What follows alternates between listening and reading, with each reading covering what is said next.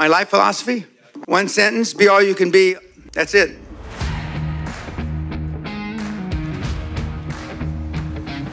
Answer is yes. I'm like this when I wake up in the morning. I'm like this just before I go to bed.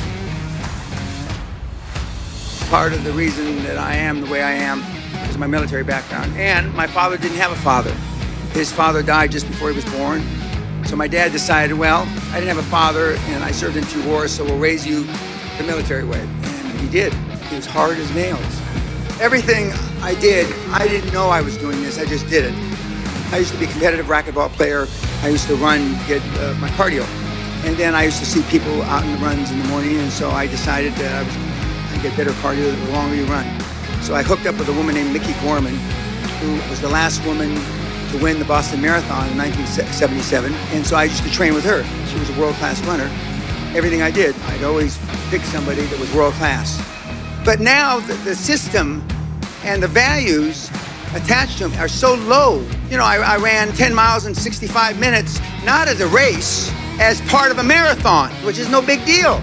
But I use that as part of the training. And most of the guys that go into nutrition, most of the guys that try to get a six-pack, most of the guys that do a fitness trade, they're just wasting time. Well, to learn is that if you're gonna do it, find the very, very best you can and train with them. But now you've deluded yourself into thinking that you're something less than. You're not. You're not. I mean, find the very best. My system is based on finding a mentor, man or woman, that is where you want to be now. My system is based on affirmations, goal setting, high benchmarks, high accountability. You know, I went from a class of 330 to 13. People can't believe that because I held the kids accountable. And I used to go down, and if you weren't prepared, you didn't come back to a class again not prepared. I would ridicule you, embarrass you, humiliate you. But you came to those fucking classes prepared the next time, or you dropped out. And now 12 of the 13 are all mega successful.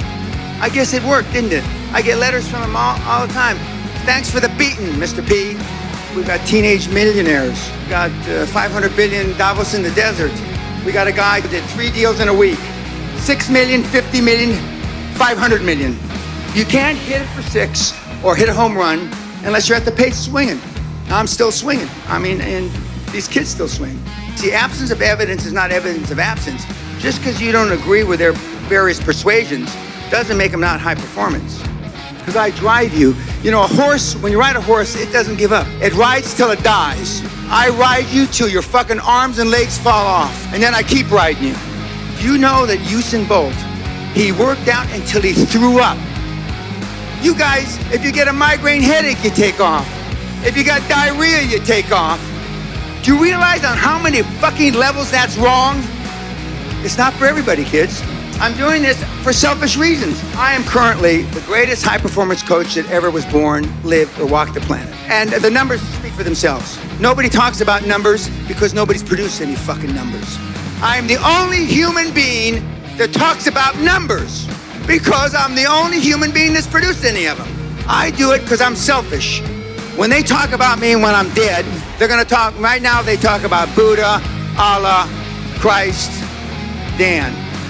Then they're going to talk about Dan, Allah, Christ, Buddha.